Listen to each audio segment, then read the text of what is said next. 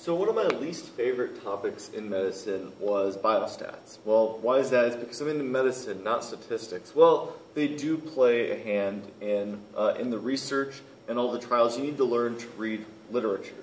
So this is why we're going to be going over some of the types of errors, and then we're going to be going over a Punnett square. So we've got these squares, and let's quickly discuss. Here's a completed square, and it's going to show your true positives, so TP standing for true positives, false positives, false negatives, and true negatives. Well, what does all this mean?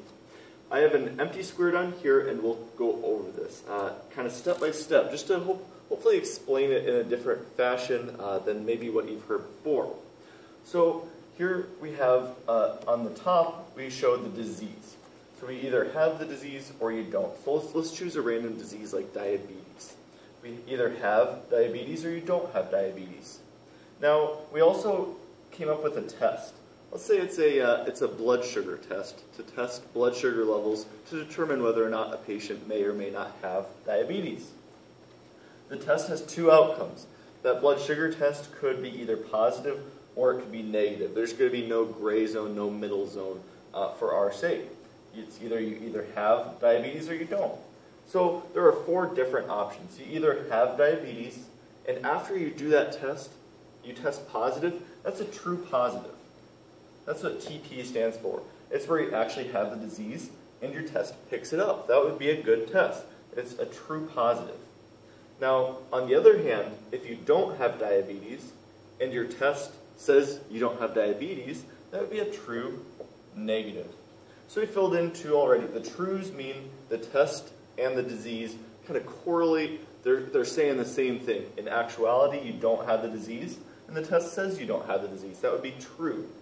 Now, the false positive and the false negative, that's when these don't match up correctly. So if you don't have diabetes, but your test says you do, if you're not guilty, but the jury says you are, then that would be called a false positive.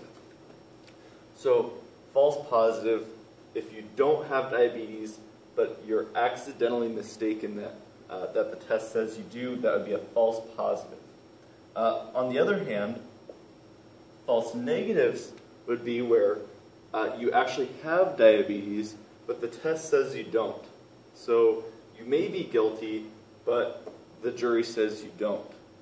So that would be a false negative. Now, there are different types of errors. So this would be an error because these two don't match up, and this would be an error because these two don't match up. So there's two different types of errors. Now, a type 1 and a type 2 error. Type 1 can also be called alpha, an alpha error, and then a type 2 can be called a beta error. It just depends on how the question is going to be formatted. So a type 1 error, this is going to be a false positive error. So there are two different ways that you can remember this. You can either think an alpha error is going to be a false positive, or you can simply remember it's going to be in the upper right quadrant of this Punnett square. Either way, this is going to be your alpha or type 1 error. Your beta, on the other hand, are going to be your false negatives. So this is going to be another important concept, especially when using confidence intervals. So if you say, I have a 95% chance that we're not having any type of error, so your alpha value could be 0.05. It just says you have a 95% chance that you don't have type 1 error. I'll cover that in a later video, but for our sake right now, hopefully you're starting to understand that there are four different outcomes. A couple of them are true, and a couple of them are false. Those false ones are associated with the types of errors that we can make. So if during our clinical study we commit a type 1 error, it means that the disease and the test do not match.